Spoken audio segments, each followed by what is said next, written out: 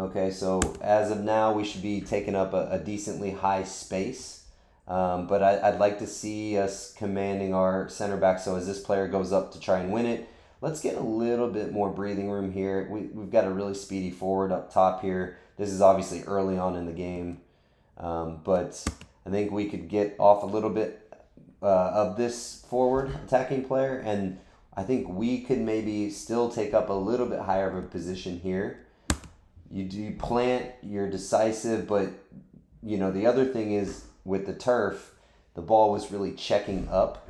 So it's, you know, it's hard to justify coming for this ball when you're you know, a good 2 yards away from the player when he makes contact. So I think the mentality's right. I think you're dropping off a little bit early, but I do like that you're, you know, your mentality is to go command that area. Obviously, I think we get away with one here, but you know, we'll be dealing with a lot this year.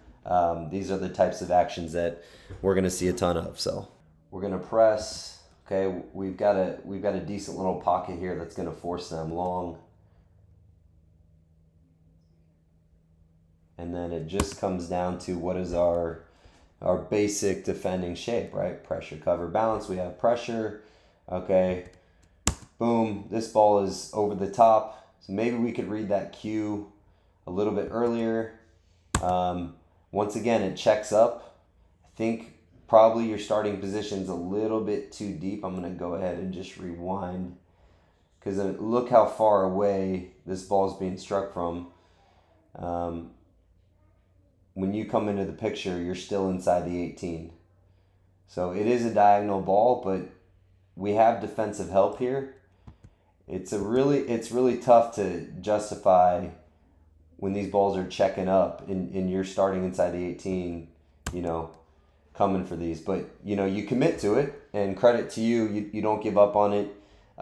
You end up getting in the way of the ball line, right? So you make the save here, and then we follow up with the, you know, with the ball out. Okay, so we're going to play direct here, but we underhit it. Okay, so now in transition, quickly, I don't love the back pedal initiated here by our right center back.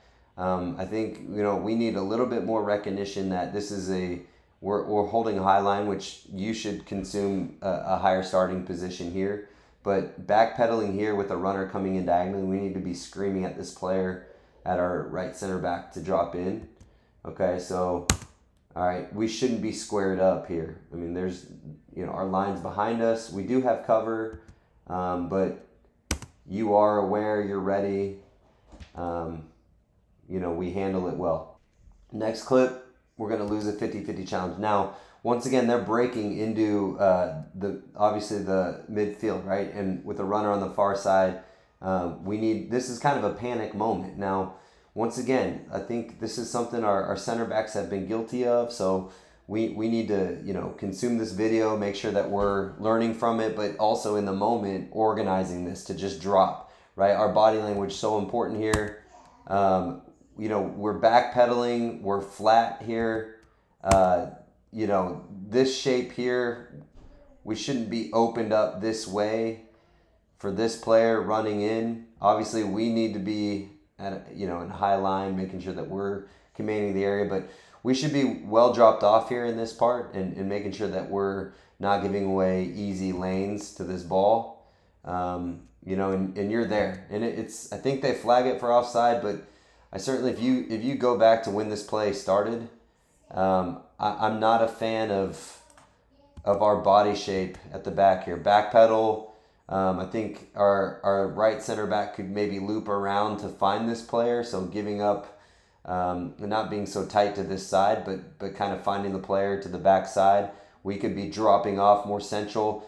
We want to allow this pocket for the player to dribble in and not allow him the center pocket. So right here when he checks up, I mean, this is a dangerous game, right? The ball's he's onside, right? Let's be honest. When that ball's played, he's onside. So we just look at it here. The ball's played here. He's onside. Ball's gonna be slipped in. we're very flat here to begin with. Our line, you know, we never want our outside back holding our line. So obviously when they break this press here, when they break that line, you know, this ball's played over the top. We're kind of in bad positions from the very beginning. So if you go back and look at the very beginning, and there's one common theme here, and it's ball watching. So we're not doing the work early.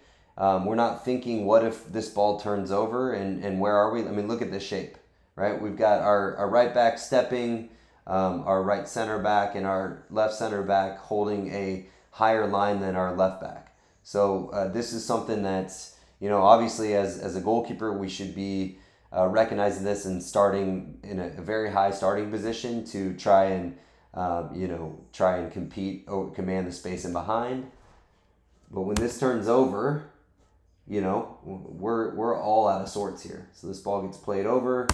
You know, these aren't the types of 50-50 balls that we want to be dealing with. Now, I mean, once again, you're in a good spot, you're commanding, but like, how many of those are going to bounce your way out of 10, you know? And if our line doesn't get sorted beforehand, you know, we're going to be dealing with these. We're going to concede goals.